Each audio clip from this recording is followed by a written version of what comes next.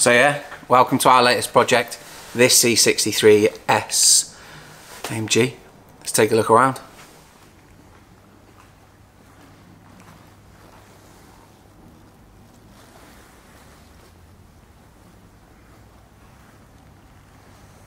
So, as you can see, this floor looks relatively OEM. It's raised up by about 2 inches and it's cooled from the sides because underneath it we have a full amplifier rack. Yeah, the client wanted it relatively discreet, so we've got a prefab subwoofer enclosure, the JL TW5. Its output's so good for the size of the box.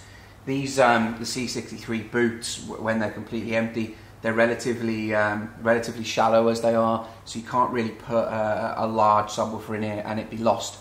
For such a, you know, it's a mid-sized car. Usually we'd be able to add a slightly larger woofer, but this, the TW5 deals with output with its displacement, and then it just sort of squashes the subwoofer down. So a lot of people don't believe in, they don't trust slimline subwoofers, but you'd have to hear something like this. Or if you have headphones, listen to the bass from the original recording from when the video first started. Underneath here is your amplifier rack. This comes out, lift it up from the sides, take it out like so. As you can see, that was out in seconds. Access to your fuses, power cables, your fusing for your DSP, AV Quattro, AV51K, mid basses, bridged, tweeters, mid-range and subwoofer duties. You'll notice a pattern, alright? We tend to use this system a lot with our higher end systems. It's extremely solid and stable, and it sounds fantastic. The DSP and amplification stage in this car is just brilliant. Yeah, so yeah, a firm favourite of ours. So that's the boot, that's what's going on in here.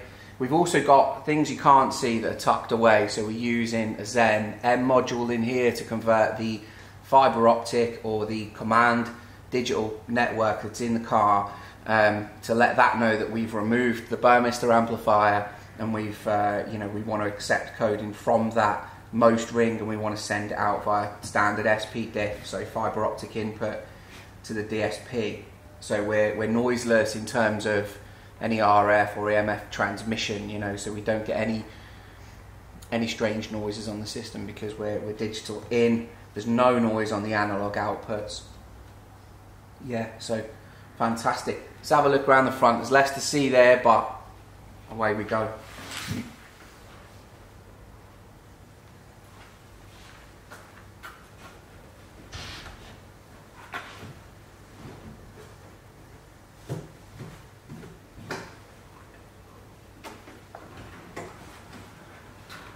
So, like I touched on in the back, we're digitally integrated in this car, which means none of the functionality of the car changes whatsoever.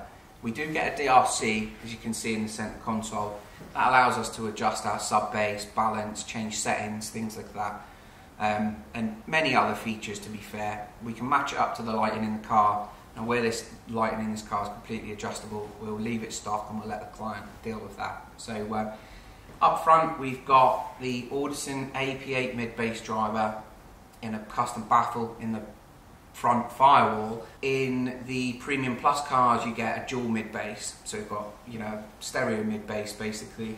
Hertz Melee Legend 3-inch mid-range, and the Hertz Melee Legend tweeter in here, so the ML700 and the ML280 up front in the factory location, so we don't have any, there's no aesthetic signs in the car that there's a system in here other than the subwoofer on the boot floor, you know.